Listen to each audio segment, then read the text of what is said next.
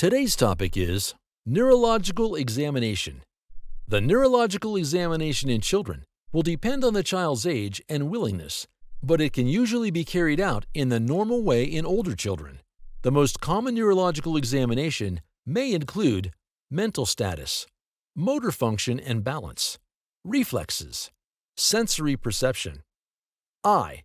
The eye should be checked and inspected for conjunctivitis, cataracts, or congenital defects. The pupil responses are checked.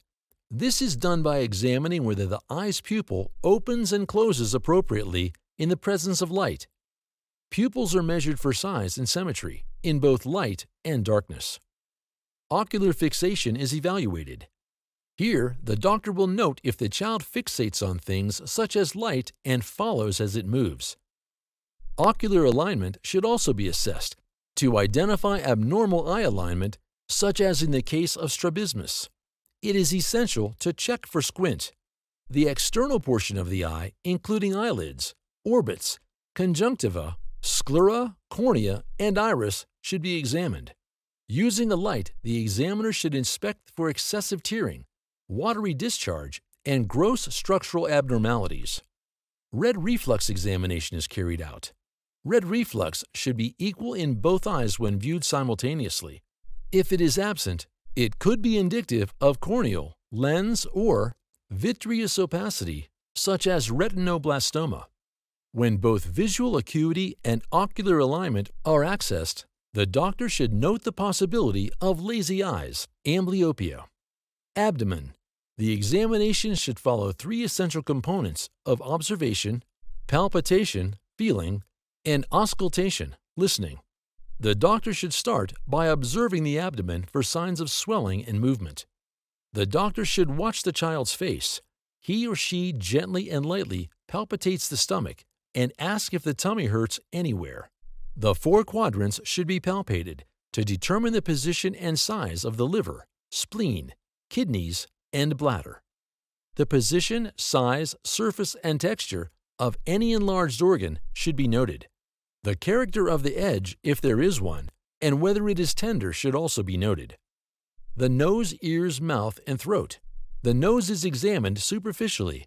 The doctor looks at the nose from the front and side and note size and shape, obvious bend or deformity, swelling, scars or crease, inflammation, the position of the septum and the presence of polyps, redness, discharge, and any offensive smell. The examination of the ear includes an assessment of hearing as well as the appearance of the ear. The external ear should be checked for size and shape, signs of trauma to the pinna, skin condition of the pinna, and inflammation of the external ear canal with discharge. Note the condition of the ear canal skin, the presence of wax, foreign tissue, or discharge. A detailed hearing test is performed. To view the throat of a defiant child, a tongue depressor may be inserted into the gap between clamped teeth and cheek and the teeth. The mouth is examined and the condition of the tongue is noted. The back of the tongue may be pressed down with a tongue depressor. This is done to examine the back of the tongue and the tonsils. The uvula and soft palate should be inspected. Also, inspect the hard palate. Gentelia, groin, and anus. If it is necessary to examine the child, nappy or underpants can be removed. In small babies, the testes should be present in the scrotum. In girls, the vulva should be checked for redness, soreness, or discharge. Check the labia, separate normally. The anal orifice should be checked for fissures which are associated with constipation.